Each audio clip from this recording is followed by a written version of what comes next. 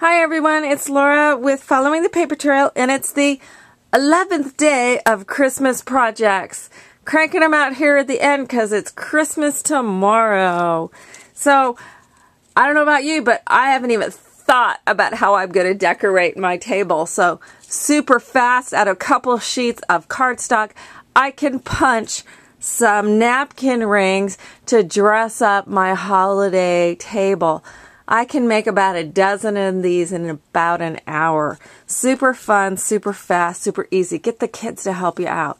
So what I've done with this one is I've taken a 2" by 6" piece of red cardstock, an 1.5" by 6" piece of green cardstock, and then a small strip of gold cardstock that I've punched a chain out of. Then what I've done is I've taken some of my punches. Those of you who know me know I love punches. So as I said, I punched out the gold chain. Then from my 1.5" by 6" piece of green, I've used this Martha Stewart Holly edge puncher to punch along both edges with that punch. And then out of my red cardstock, I've used an EK Success, these cute little bows, holiday bows, and I punched that along each side of the red cardstock. So just add some adhesive to the back side of the green one before you make it into a loop. We're going to attach that down the center line. Stick that down. Make sure it's stuck down good, and then I'm going to glue down. I'm not going to do that here on camera, but I will glue down my gold. Actually, I'm going to go ahead and glue that on if my glue's not plugged up. I just run a little glue at each of these links.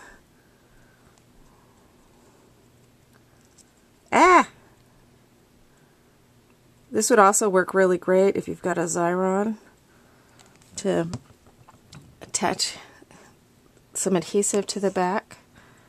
So then just run that chain piece down the center. You could also do like a 1" strip and punch it on each side if you don't have this cute chain. So I've got it all layered together. I'm then going to take some sort of hole punch like my crocodile, and then about 1/4 inch in from the end I'm going to punch a hole. Works out nicely with this chain. Punch a hole.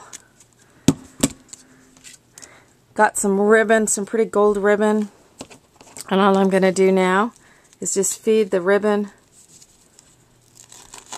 through the holes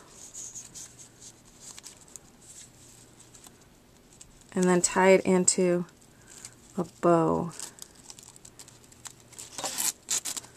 Bring those together to form a circle, and then I'm just gonna tie it in a knot for right now. Well, I'll tie it in a bow.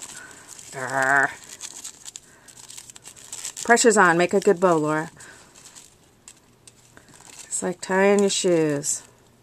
So just tie a quick little bow. Even that out a little bit. Whoops. Keep pulling the wrong part. Anyway, you get the idea. I'll fix the bow. Maybe squish this in to make it more of a curve. But super fast. Got a napkin ring all good to go. Slip your napkin on through there and you're ready to start setting your holiday table. Really quick, because I know at this point everybody's looking for those last second kind of things to do. So make some napkin rings, set your holiday table, and have an awesome Christmas. Thanks a bunch, guys.